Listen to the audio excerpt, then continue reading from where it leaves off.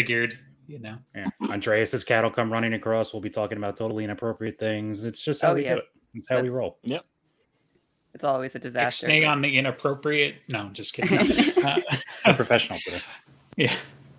Welcome to the Dresden Files podcast. So we're here with Jim Butcher and James Marsters today to help us promote the law, courtesy of Podium Audio as well. You'll see some comments. They're doing a giveaway.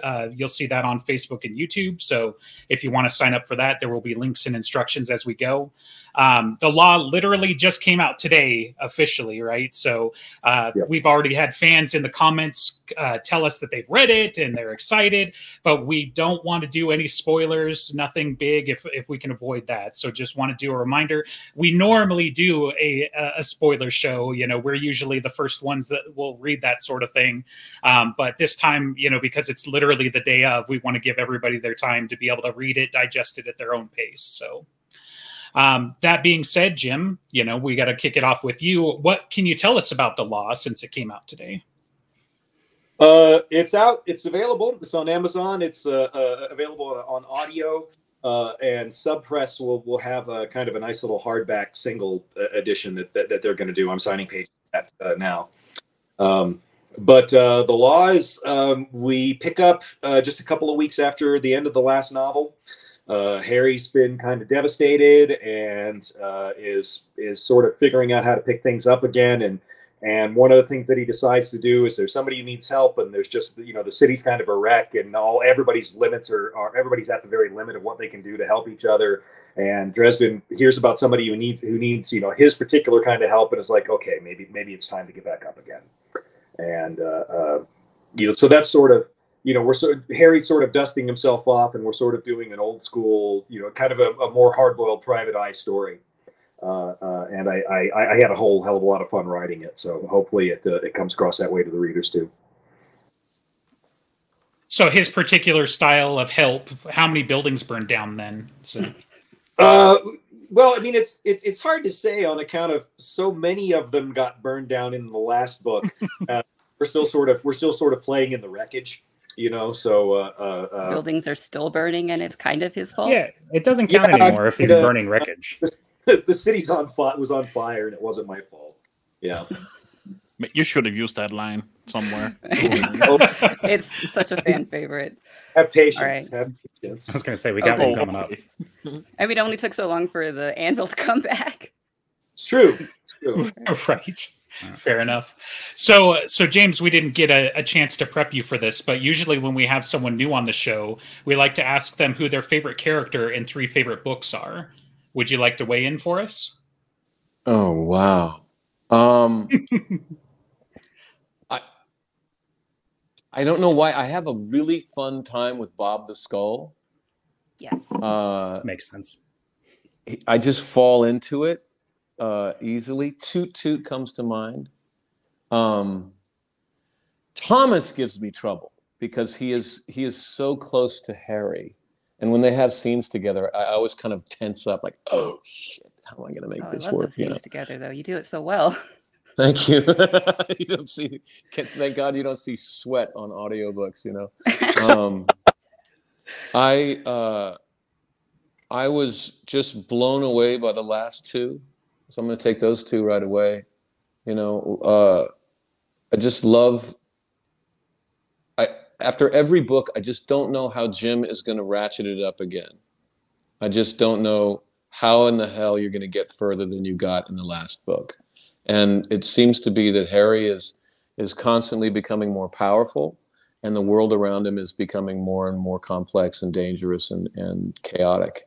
And the thing about those 2 books is they were also very personal and intimate at the same time.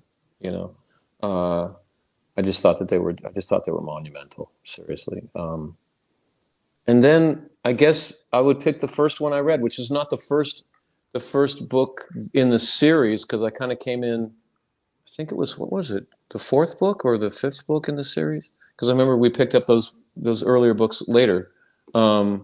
But that's just a very personal thing, because I feel like I was thrown into the deep end of a swimming pool and I had to figure it out. Like Like I had assumed, like I came to Hollywood thinking, well, I did a lot of theater. This film acting is going to be easy.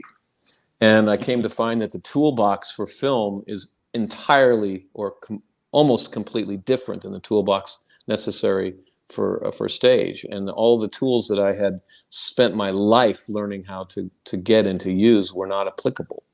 And that was a panic and a learning curve, but also exciting. Like, oh wow, there's a whole new kind of acting I can explore. And then I had assumed that a lot of the tools for theater were going to be the same for an audiobook, because basically you're just hanging words in the air. Like in theater, your face is that big, you know, and in audiobooks, your face is invisible. So there's not that big of a difference there. And some of that is true, but I was not prepared for the microphone being this soul-sucking black hole that it is.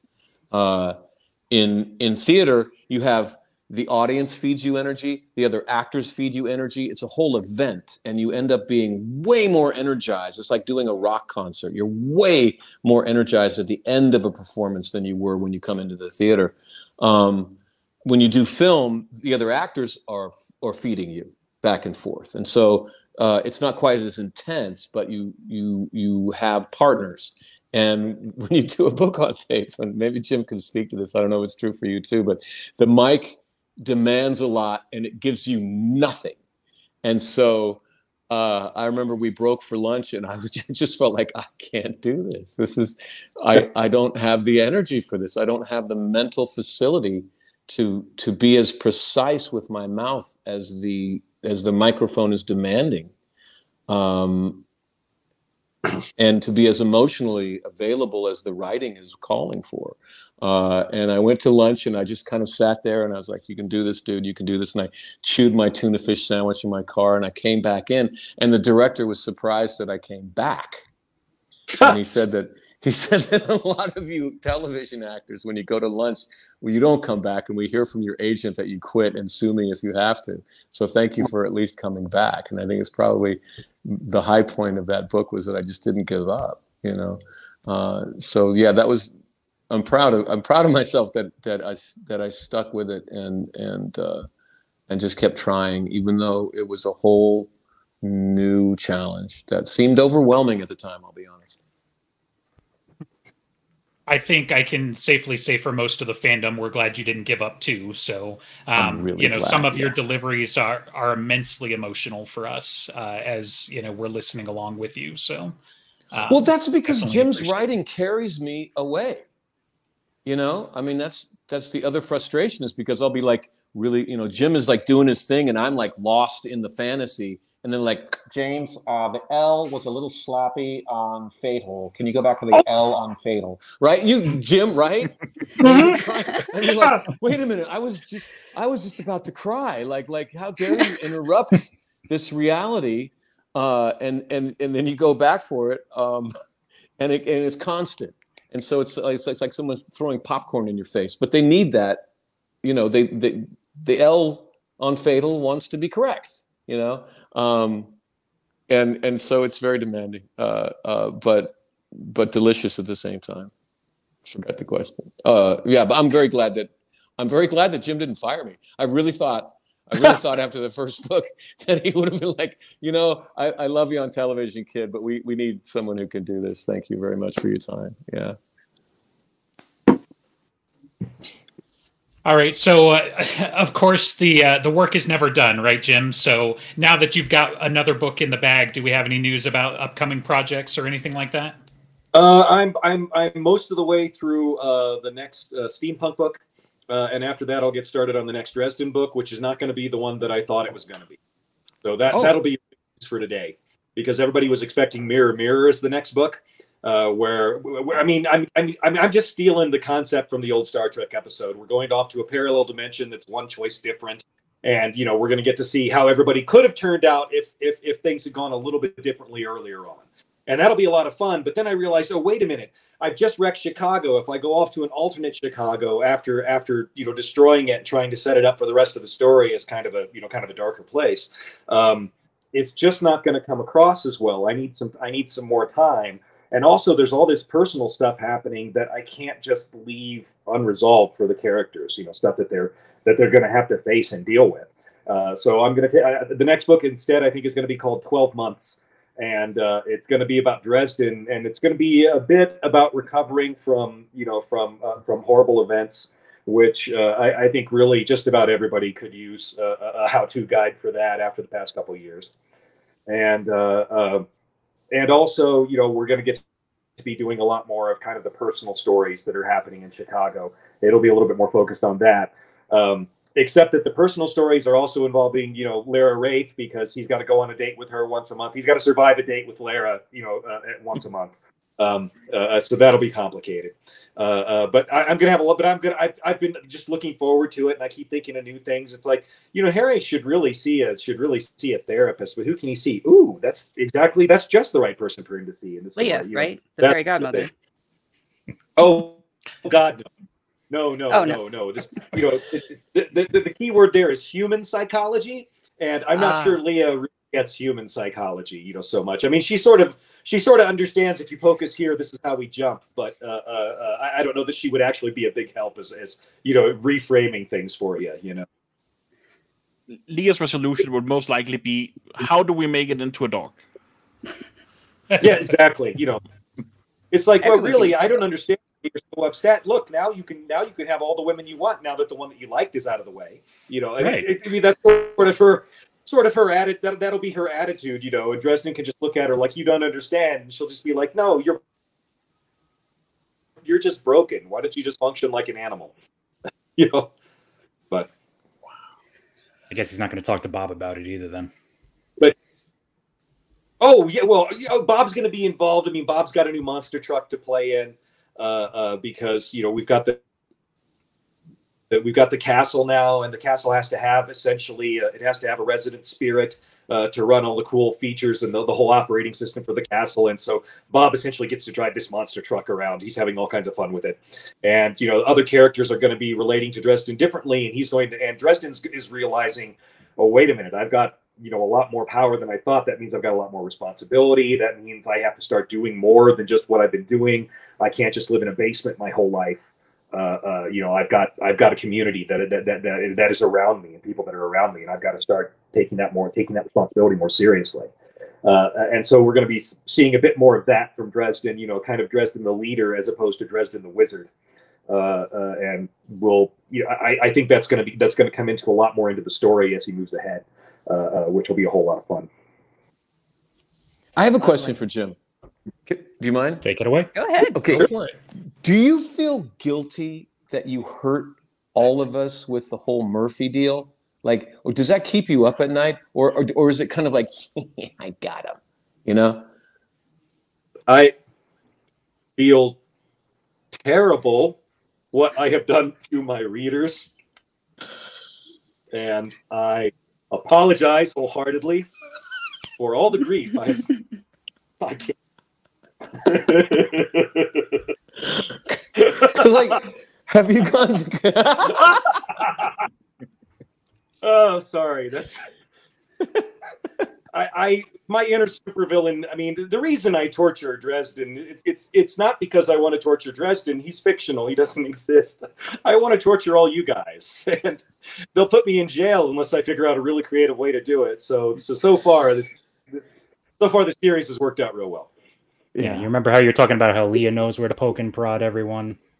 Clearly, it's been inspirational on some. Yeah. Well, yeah, you don't have to be a sadist to be a writer, but it helps. It helps a little. It helps. Well, because I love a roller coaster, and you have to go down screaming in order to rise up cheering. And I wouldn't want a flat roller coaster. I'd ask for my money back, and people come and they say, why did he have to do that? I'm like, well, it's a roller coaster. It's going to hurt at some point. When I was a young writer, my writing teacher, the instructor who taught me everything I needed to know, looked at me and said, here's something you're not going to like, the business of writing is the business of manipulating people's emotions. If you understand that, you'll do well in the business. If you don't, you won't.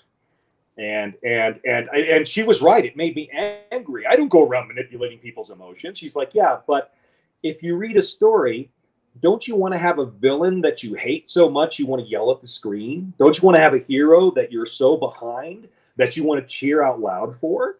I mean, isn't that the best kind of story? Isn't that the story you want to read? And I looked at her and said, yeah, absolutely. Those are the stories that mean the most to me. She's like, if you want to write stories like that, you got to learn to manipulate people's emotions. And this is part of the writing, and this is part of the story craft. Here's how we do it. Here's how we tell the story. Here's how you get people into it and behind it. And that is, that's my job. It's my job to make you hate who I want you to hate and cheer for who I want you to cheer for. And if I can do that, then I guess you'll keep paying me. And I mean, that's kind of how I see my job. It's I mean, yeah, I could just write the story, and we could just go from A to B to C and so on, and we'd have that level roller coaster that's no fun. So yeah. How do you create a world that's truly dangerous if no one you love dies? Unfortunately, yeah. So, Jim, now that you have been on the other side of the recording booth and you've had your own experiences, would you please tell us some of that? Like, was there a phrase that gave you trouble that you've learned that now you're probably not going to write down anymore? Yeah, I forget which one it was. I should probably all I have to do is read it out loud again, and I'll stumble over it and know. But yeah, there were a couple of different points while I was recording, and the director was like, "Jim, stop! No, we need you to go back 2 sentences." Okay, thank you. Like that, and I'd be like, "Okay, try it again. Get it wrong again. Try it. Go a little slower. Maybe sound it out phonetically. Try not to think of it as a word."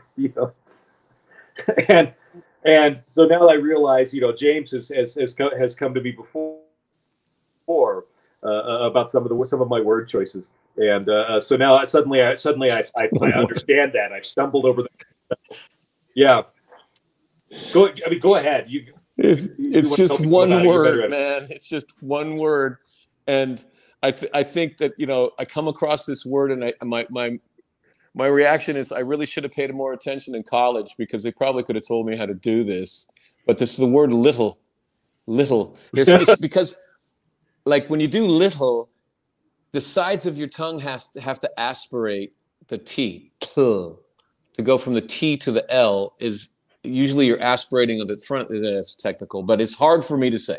And you use it a lot, and I stumble over it a lot. And I remember one time just stopping, saying, "Keep recording, but this isn't the book. This is a private message for Jim Butcher from James Marsters. Jim, you are such a good writer. You're phenomenal. And there are so many beautiful words out there, so many wonderful words. There's minuscule, Jim. And how about tiny and diminutive? There's so many words beyond little. How about we try all the words? Just an idea." And then the next book that came out, little, was, as opposed to once a page, it was twice in a sentence. It was 4 times per page. It was all through the damn thing. And I thought, oh, wow, this is Jim's way. Because, it's all about me, which it's not. But, I mean, I thought it was. And I thought Jim was just kind of saying, "Hey, buddy, why don't you just read the books? I'll write them. How about we stay in our lanes here? Stop bitching, That was the last note I ever gave Jim Butcher. That was unintentional. That was unintentional that it came out that way. But now that I've been on that side of it, and I did it to myself, in the future, like I'm gonna pledge right now, the next book, only the next book, but the next book, I'm not going to use the word little once in the whole book. There can be 150,000 words, and not one of them will be little. I'm taking it as a creative challenge. I'm going to go forward on that. But 2 books from now, you're going to call it Little Problem, and every other word little, right? Or Little Italy. Yeah, in the title or something. Mm-hmm. But next book, no. Next book, I'm going to try and be kind. I'm not going to choose violence. Yeah. I don't want you to change a damn thing, Jim. I swear to God. Oh, thank you very much. Yeah, it's working. It's so good. I would hate to think that anything changes because I'm bitching. You know, it was a more of a lesson for me. You know, it's my job to figure that out. You know, like, can you make my job easier? Well, no, actually, we're paying you to do the job, so why don't you figure it out? Yeah, see, the thing is in conversation, and what I figured out when I was actually recording is that in conversation, I say the word little with D's, little.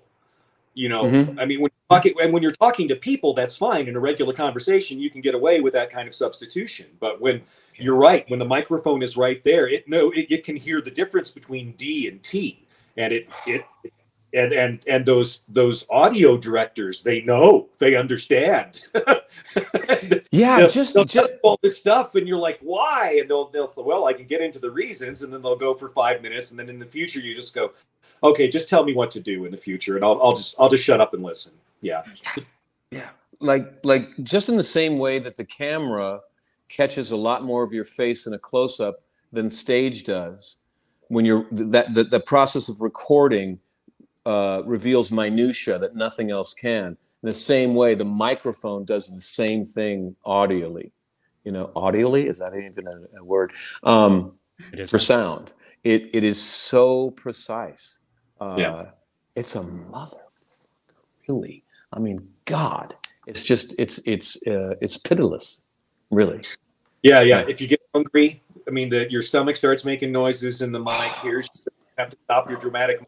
Wait for your stomach to stop gurgling, and you know. Yeah, or you just gave like what you think is the best read of your life, and they tell you your mouth was a little dry. We were getting those tongue kind of things. Can you take a sip of water? We're going to throw that paragraph away, and you're just like, that's the best acting I've ever done in my life. Oh my God. Yeah. Yes. True.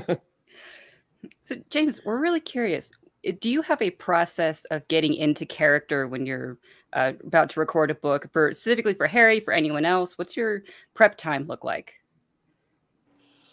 I just read the book once and then get into the studio.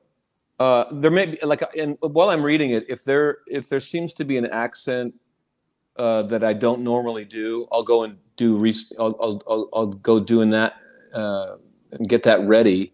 But words, how do you put it in words? Words are giving you direction. They're telling you what they want, how they want to be spoken. And every author has their own style, but every scene has its own, like they're directing you as you go. And if you just learn to listen to that, they'll carry you the way that they want to go. I don't know how else to explain it. So I just try to give over to the experience, almost like I'm an audience member as I am going through it, or I'm just like entering a room and I don't know what's going to happen, so that there's an immediacy to it. I'm trying, you don't want to sound like, sorry, but a lot of audiobook people, they always sound the same. And then he killed his best friend, sat down and cried, you know, and you don't want to sound like that. You want to sound like someone who just sat down at a coffee shop and be like, dude, you are not going to believe what just happened to me. Check this out, you know?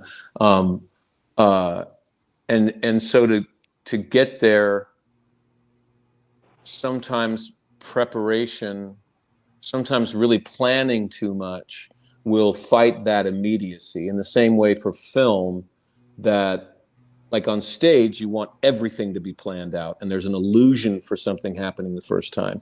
But in film, you want to actually be experiencing something, truly experiencing it for the first and only time, and letting the camera document that event. And so the microphone is as intimate as a close-up is in film. So it occurred to me, like, it would be best if I am having a real experience as I'm reading this that can be documented. And I think that sometimes you can hear that, especially in very emotional scenes, because I am crying, you know, which is really hard. Like, and you know, and then I picked up the nut. Oh, give me a second, you know, and you can't even get the words out anymore.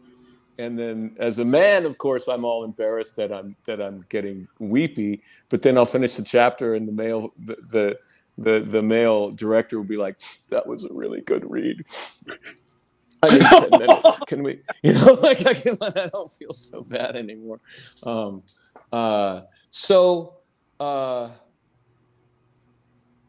That immediacy bumping up against the technical needs of reading any book on tape and or any audiobook, and then also the fact that Jim's writing. Am I going on too long? Should I shut the fuck up? No, am I You're cool? good, man. Okay, so Jim's writing, I always thought, wants to sound like a Humphrey Bogart movie, or it wants to be kind of boiled down film noir kind of aesthetic. But Jim's the world, of course, is way more complicated than a Humphrey Bogart film. It's not straightforward. There's fairies and vampires and all sorts of stuff going on. And then on top of that, the sentence structure is very complex and the sentences are very long, which is exactly the opposite of film noir writing. Well, film noir writing is very short sentences, very direct. And trying to make that complicated language and complicated world still hit like a boiled down detective story is kind of the delicious torture of reading the books. It's why it's so interesting and wonderful and fun for me, and such a challenge. But that I add to how hard that is because I am actually trying to also have a human experience that can be documented on the day when we're recording. Fascinating. Yeah. Thank God. I went on for a long time. If you would have been like, okay, no. Oh, no. All right, we're wrapping up. Yeah. This kind of leads into, but I think it's also kind of been answered. Is do you guys ever sit down together before recording a book? Do you, like, discuss the themes and the tones? No.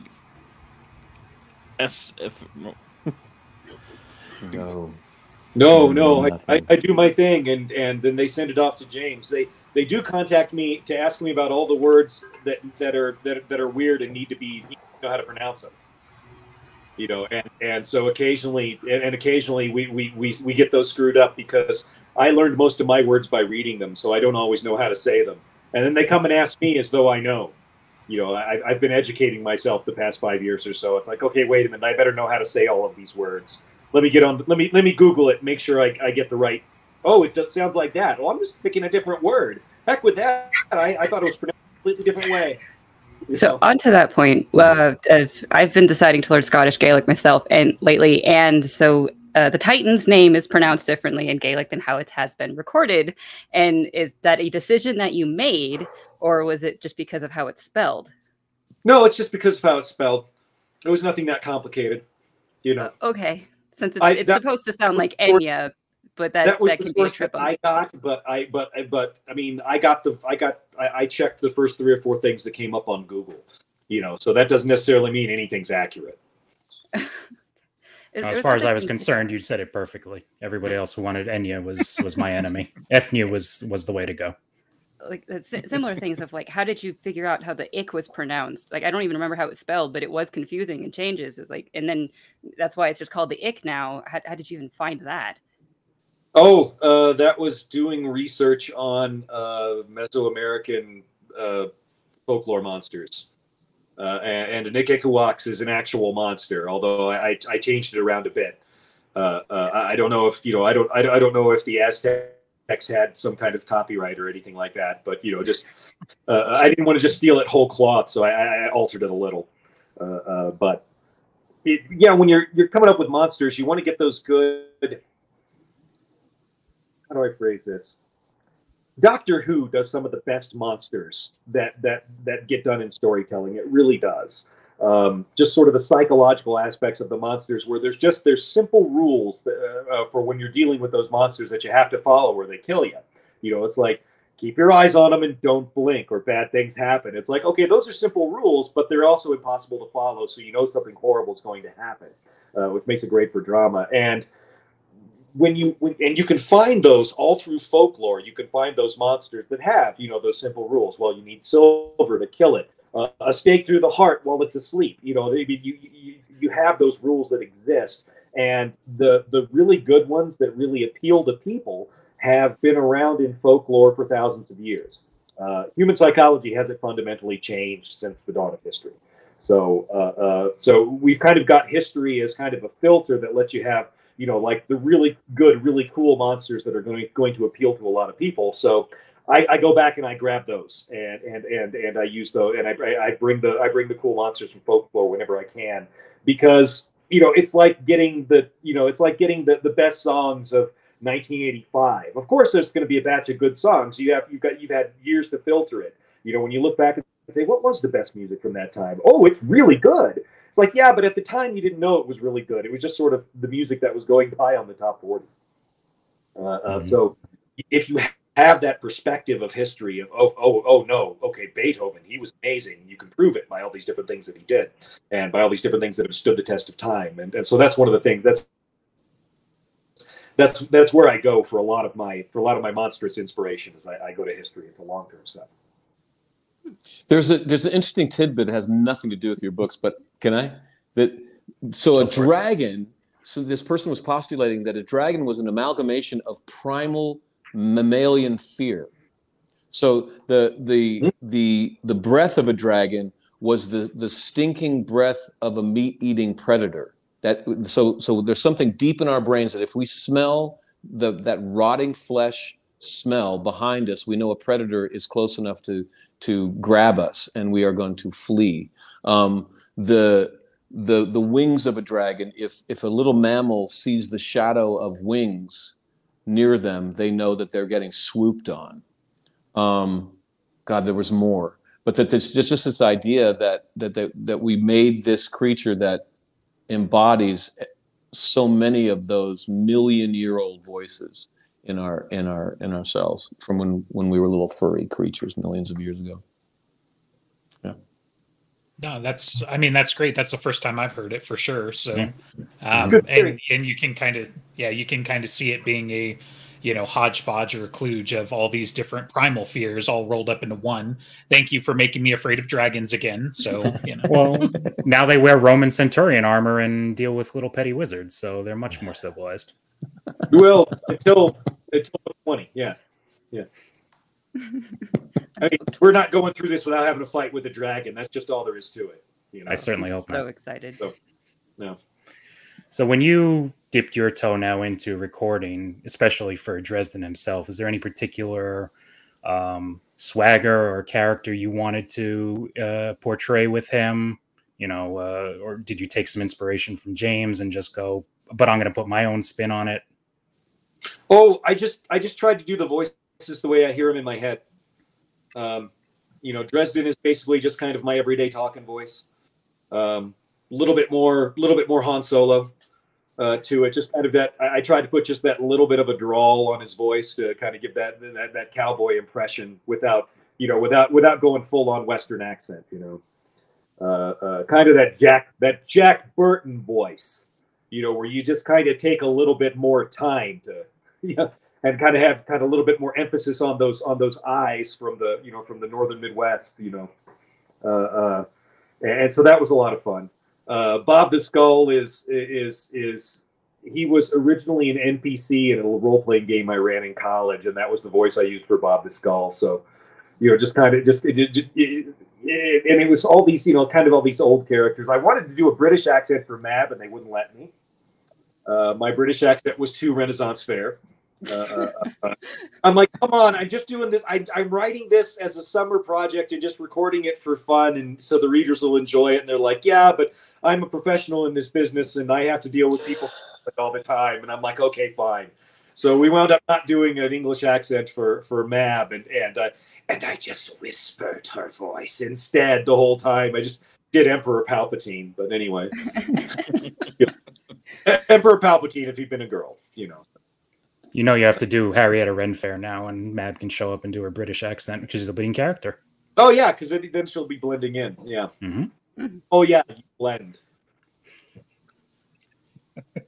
That's fascinating. I can't wait to hear your read, because this is when I heard you were reading. I was like, oh, I can now hear what he had intended. Yeah. And maybe make some adjustments. But we're so far into them, I probably can't make too many adjustments for character. But I don't know. I'm excited. That's interesting. You're fine, man. Fine. I'm happy with your working together since like 2003 or something. It's been a while. Yeah. I just said something. Yeah. Promise. What's that? I just said something by now. I promise.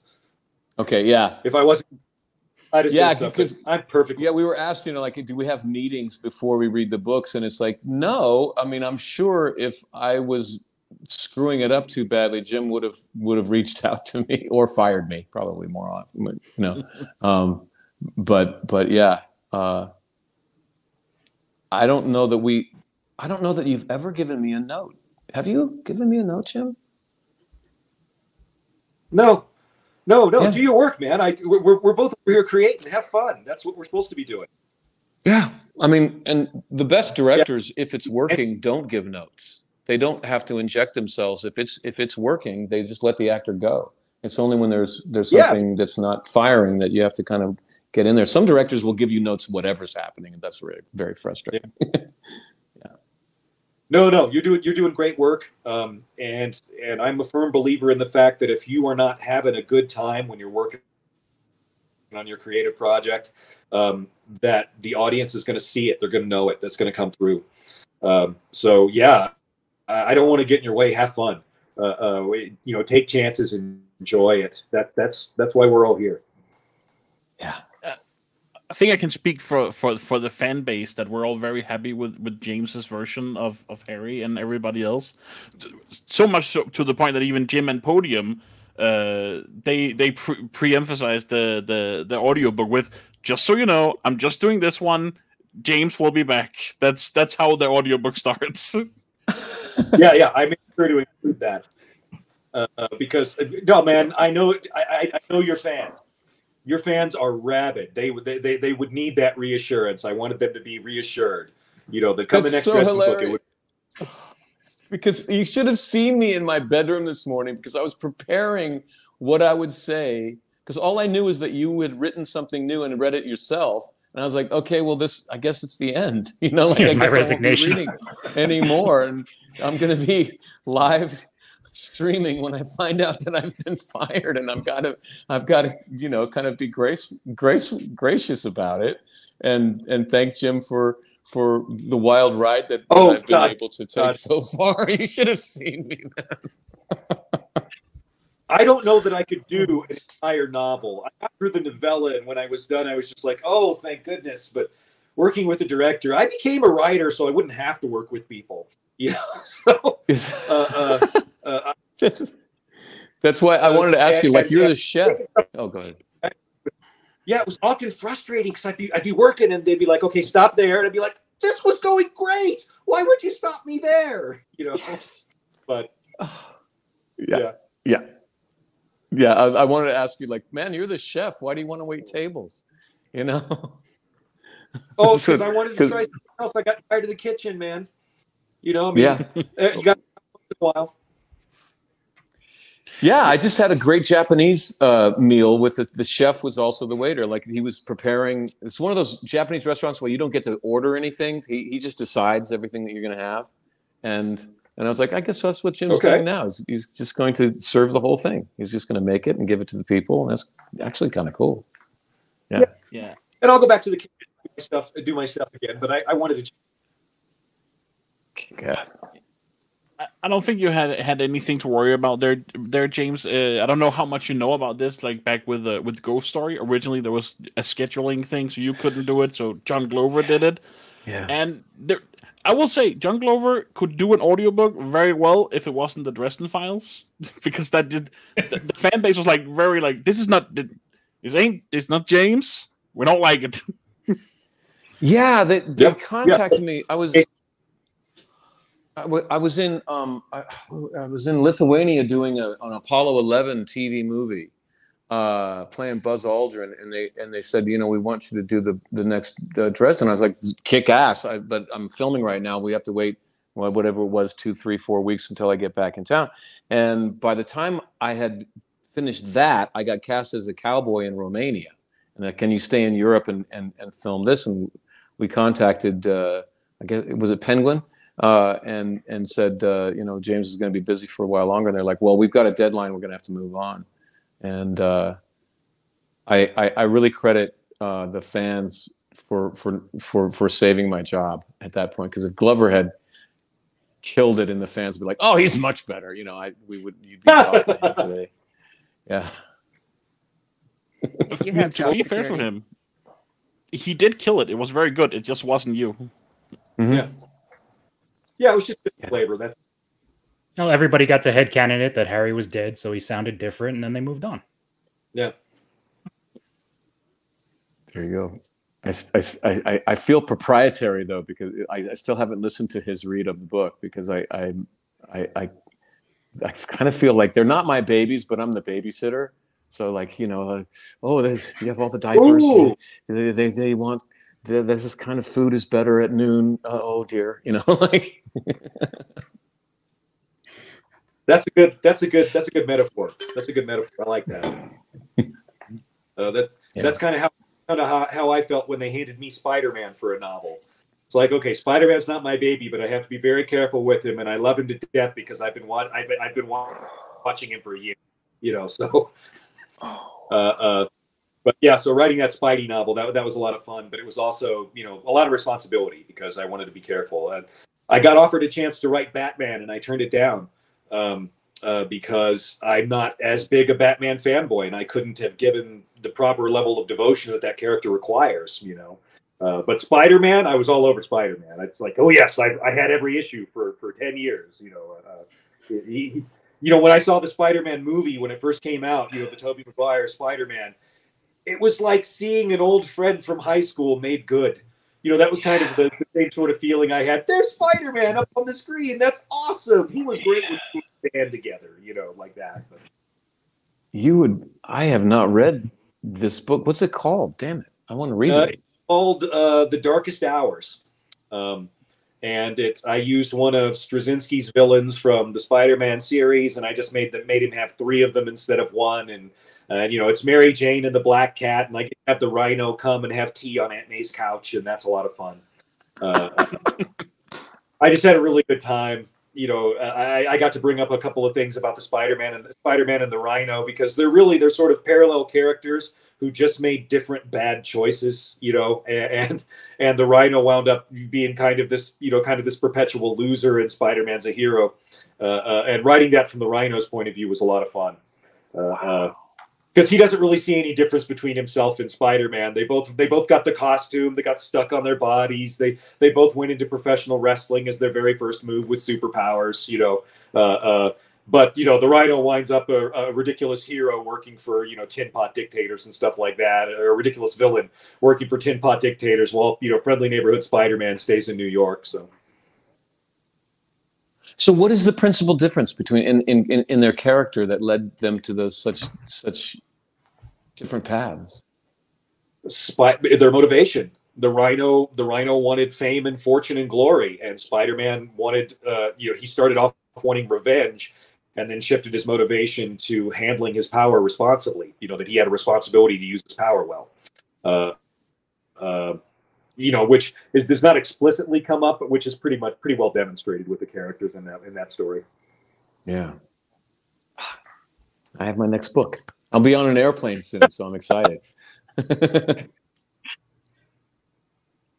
So this question's kind of for both of you, but we'll start out with James this time. But after you guys are doing your recording sessions, do you ever find that you're stuck in character? Do you ever go order coffee as Dresden or anything? No. I tend to shed characters. I guess it's because I come from stage. You know, you don't really. It's the method acting that really wants you to just sink yourself down in the character and just be that character. the only character I ever did that with was Spike.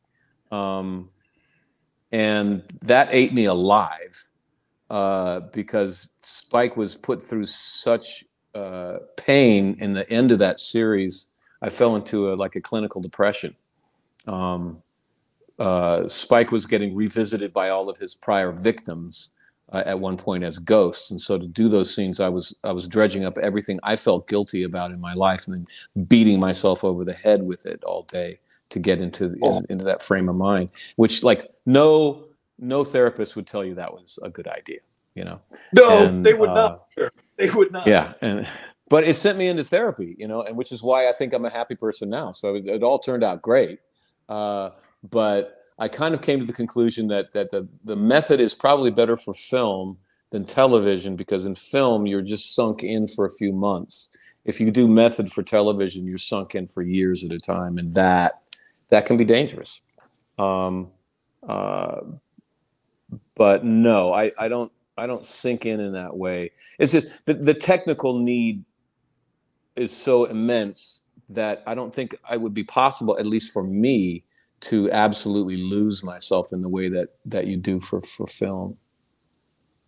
Because technically on film, it's not as technically demanding. It's just demanding emotionally, and as far as how honest you're willing to be, how vulnerable and exposed you're willing to be. And that's a big challenge. But technically, it's not. There's not as much technical demand on you at all in film.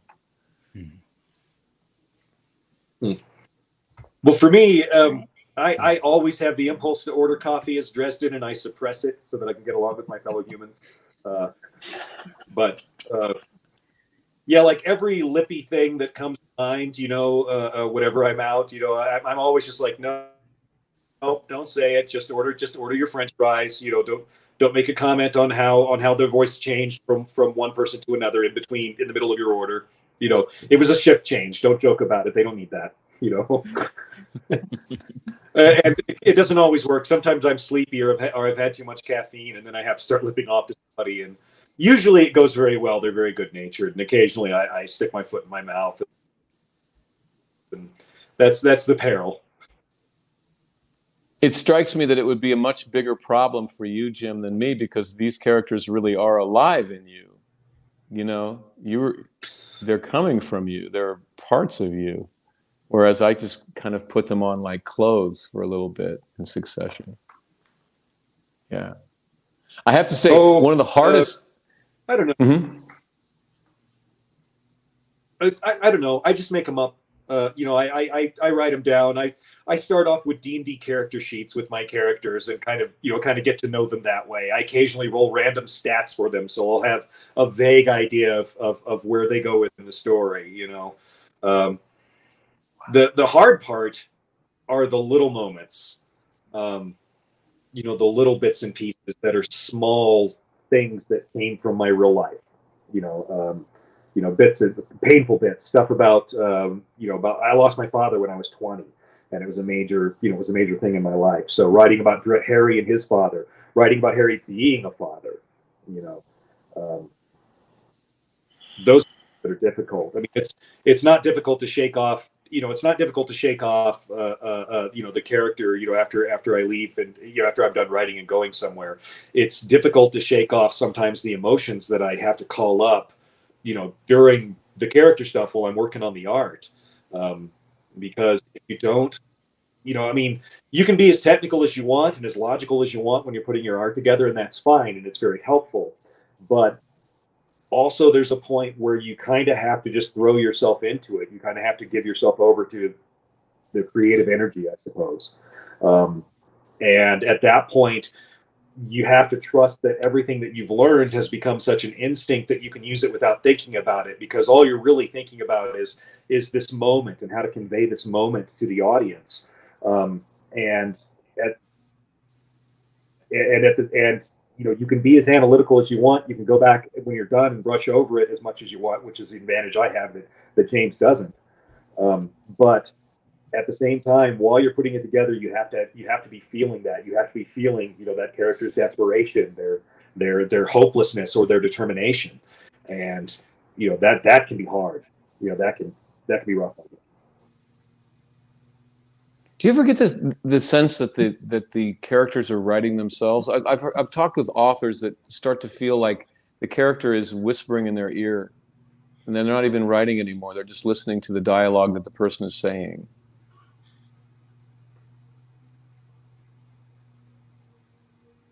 I'm against that point early in my career, and I'm too proud to give it up.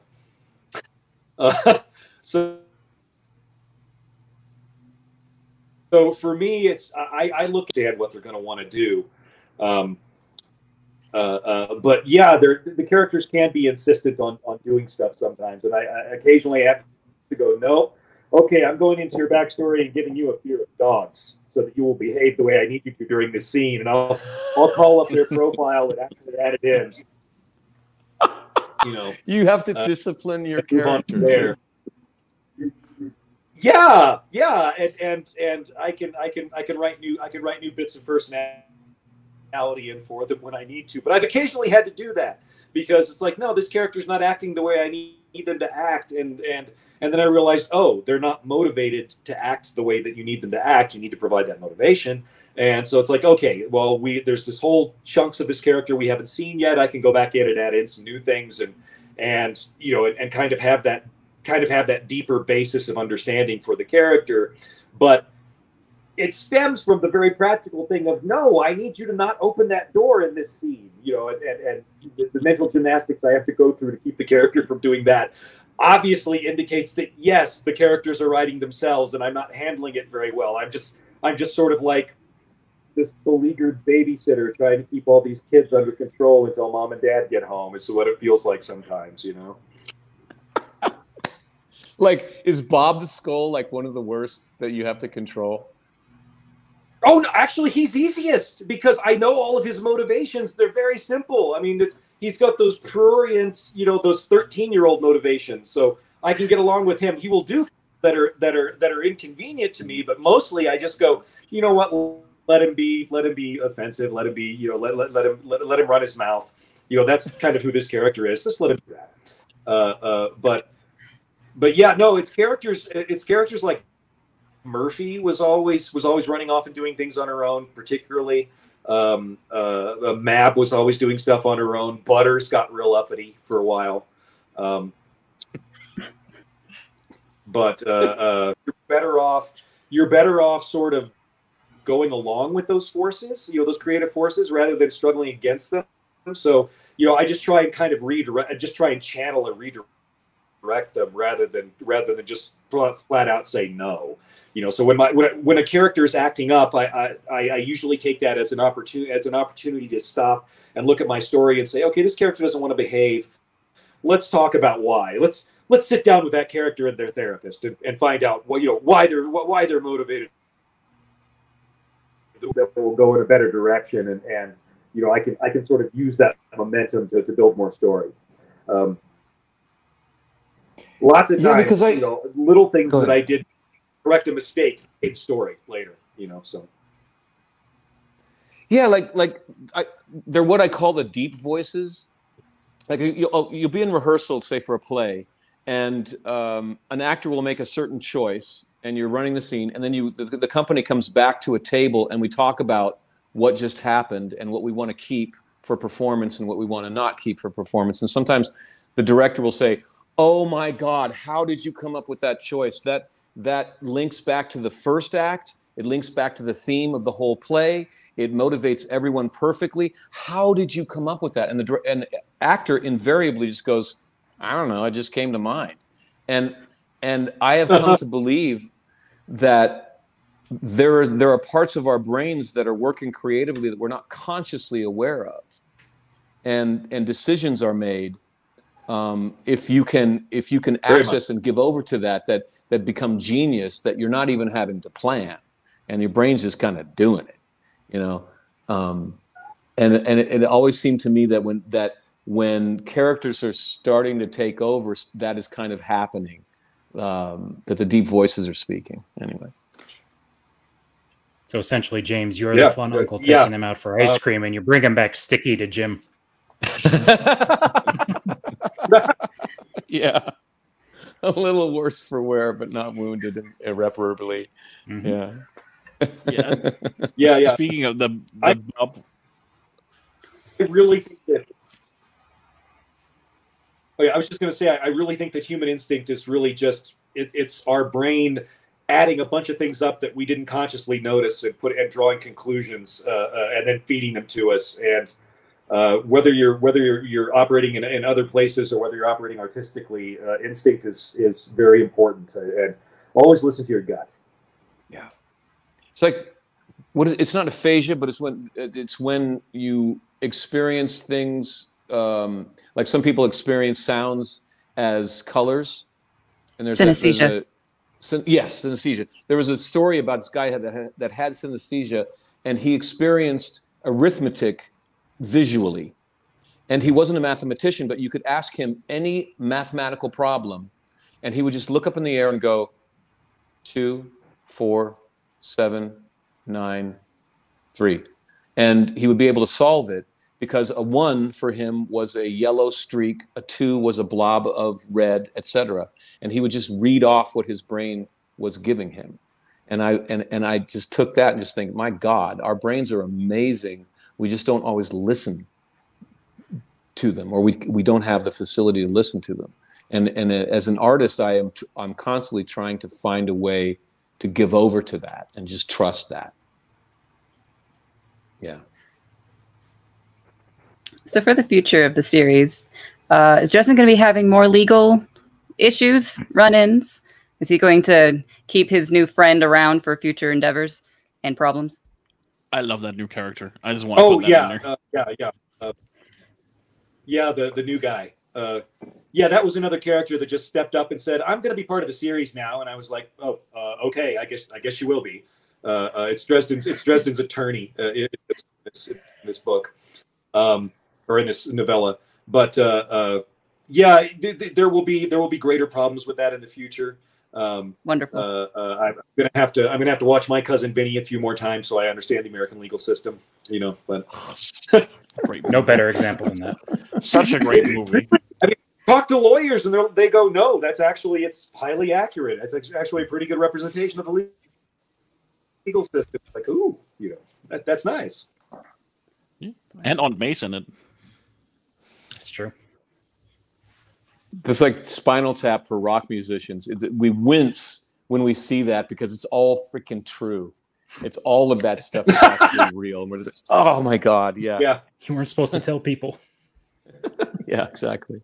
Oh yeah. All right, let's see. So you've already told us some things about how you're going on the Cinder Spires. Do you have any supposed possible timelines that you want to mention to us right now, or do you want to keep that closer to the chest?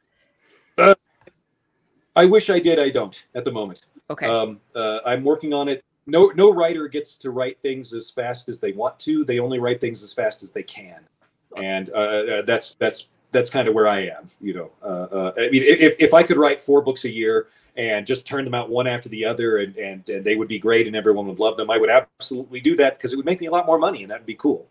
But as it is, I mean, I've got to kind of do the work that I can do, and so that's what I've been doing lately. You got to hit up Sanderson for the clones. Like that's Aliens. Is it aliens he has? Oh, I thought it was aliens that he just has attached to typewriters or something. Let's see. I have got one hard lore question I just can't let go of because of the stuff that you've shown in this novella of the law of Bob's new monster truck castle. Who did Marcone buy the castle from, and what did he pay for it? Oh, Marcone did a service. He got it in Scotland, and he did a service for some locals to get it, and that's all I'm going to say about it. But Is it a service? I mean, obviously, we're short on gargoyles, so we'll be needing some of those. They'll show up next book. Fantastic! I'm so excited. Yeah, I'm going to be using pit bulls as my model for gargoyles. Now that I have a pit bull, they would just be perfect gargoyles. They really would. So. Alrighty, we are at an hour. Do you have any last minute thoughts, plugs or questions before we go into hour 2? You mean? Yeah, I mean, definitely. So yeah. Oh, go for it. James, I just want to say to you, James, I just want to say thank you so much for how careful you've been with my characters, for how respectful you've been with the material, for the effort and the energy that you've poured into it. I mean, you obviously have poured your heart into it, and it shows in your work. I listen to you read, and I laugh at things that I didn't know were going to make me laugh, that I didn't know were going to be funny, but that you will put your own wry reading on the words and draw the humor out of them that I didn't even know was there. And it is so refreshing to me to get that out of my own work that I'm often so familiar with that it's hard to listen to because I have gone over it over and over. And I just wanted to say that you've done a really good job. You've done well by me. Thank you. Wow, I'm super embarrassed right now. Like I really hold authors in, like, you're kind of like gods in my mind. And so, like, I really, really, really will take that to my grave, Jim. And I'm going to shut the hell up right now because wow. Do we have a recording of this? Yes, this we recorded this up good. on our channel. Okay. I would like to wake up to that every morning. Yeah. No, I don't know if this is something you can thank a man for, but I'm grateful that you're so talented. You amaze me. I cannot.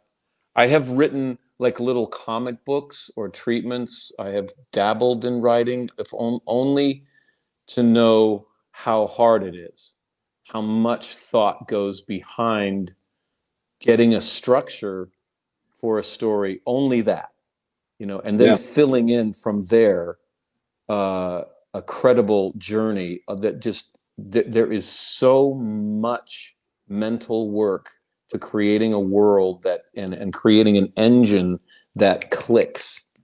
And then above that, just there are writers that something happens every few seconds, something terrifying, something interesting, something funny. Very few writers can get that going with enough rapidity that the thing starts to sparkle and bubble. And you're one of those writers. And I can't think of a whole lot of others off the top of my head. There are, but there's very few. And I am forever grateful. And I seriously don't know why you asked me to write these books, to read these books. But I'm really, really grateful that you did. And I'm really grateful that you allowed me the time to figure out how to do them very well. Because I think I was just saying that before we started, we were all in this room together before we started. We let the audience in. And I was just saying, I only feel like I've only gotten there. I'm only hearing, when I hear back what I've done with the book, I'm only just now satisfied. In these last two books, I feel like, okay, that's what the words were trying to get me to do, and I just couldn't do them. I knew that I was trying to get there, and I've just gotten there. So I'm kind of excited about the future because I feel like I'm finally able to do it right. Nice. Thank you. Yeah. Well, thank you, both of you, for everything that you have done, that you produced, that we have enjoyed very much and spent quite a lot of our lives on, dwelling on, thinking on, putting a lot of tinfoil on. And thank you for joining us today. This is delightful to be able to have you both here to see both of your sides and your perspectives. Thank you, Podium Audio, for helping get this put together. And for everyone who's listening, don't forget to check out the link for the 17 posters that are going out. I think you can still just get into it if you're listening to this live, and then the posters will be sent out to people shortly. I think that's it. Thank you so much, both of you. Hell yeah. So good to be with you. Nice to see you again, guys. Thank you so much. And you. Yeah.